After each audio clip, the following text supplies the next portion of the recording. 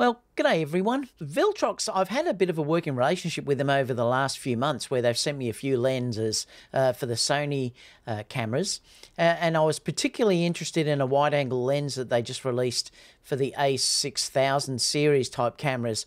And it's a 13mm. So this is the lens that they've actually sent me here. Let me just bring it up.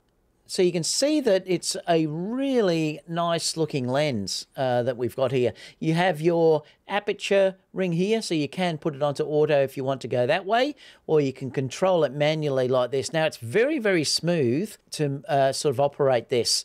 Also, your focus ring here is really nice as well. There's a little bit of resistance to it as well. The build quality is outstanding, and it fits the A6000 series cameras very, very well, as you can see. It is a 67mm filter. I love that because most of my filters are 67mm, but the results with this are very, very good. I took it on a whole range of shoots around this beautiful place called Lavandula. It's a lavender farm here, and I also used it when I did a concert shoot just the other day. It was great because I could just use it on the A6400, sorry, and it gave me a great focal length to capture the wide angle shots that I used on the day. So that was terrific as well. Let me just show you first a little bit about this lens so I can just show you what the lens is about. So it's just called the Viltrox AF 13mm here, and it's the 1.4 XF lens. It is an autofocus lens, and the autofocus actually is really, really good. So let me just take you quickly through just a couple of different images so you can see the lens and what it looks like here. This is the B&H website that I'll stick the link down below. They're saying here that it's for E-mount, and it is an APS-C lens, but you obviously could use it on full frame if you wanted to. It's a 20mm equivalent, so if you wanted to stick it on your full frame cameras, you will get around about 20mm on the 35mm.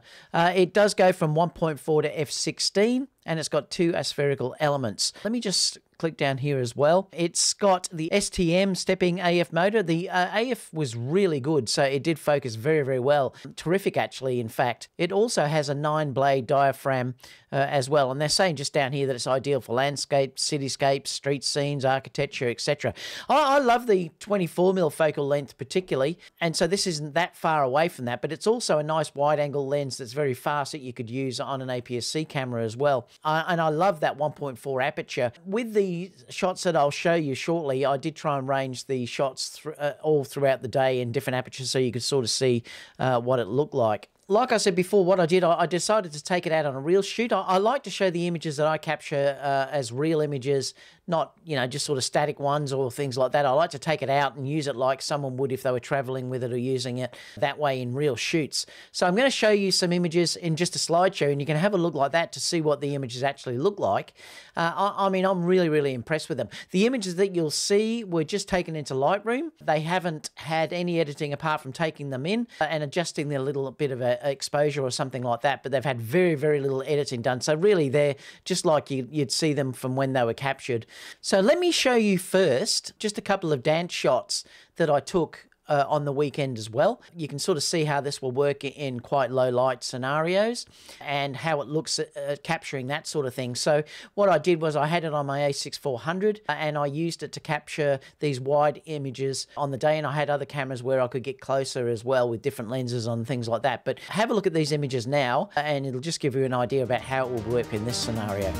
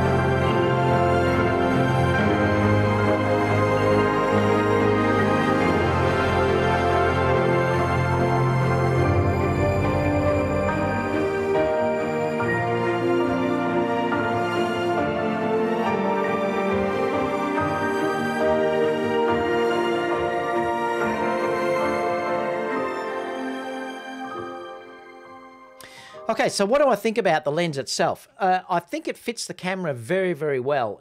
The build quality I've found on all of these Viltrox lenses is very, very good. Outstanding, in fact. The autofocus was terrific. I love the focus ring. And also I love the aperture ring as well. There's a nice bit of give on that, you know, and it just feels like it's very, very well made. I love the fact that it's a 67mm filter thread on this, because all my filters are 67mm. That's also very, very fast with glass as well. So it'll be great for weddings and things like that if you wanted to, say, take shots inside a reception or something like that, or use like I did in those dance shoots. I'm really happy with it. Thank you so much, Viltrox, for sending me this. I think it's a really good part to my kit now, and I'll certainly be using it in the future in weddings and things like that, and dance concerts that I do too. Apart from that, everyone, if you have any questions, leave them down below. Thanks so much, Viltrox, for sending me this, and I'll see you all in the next video. Bye for now.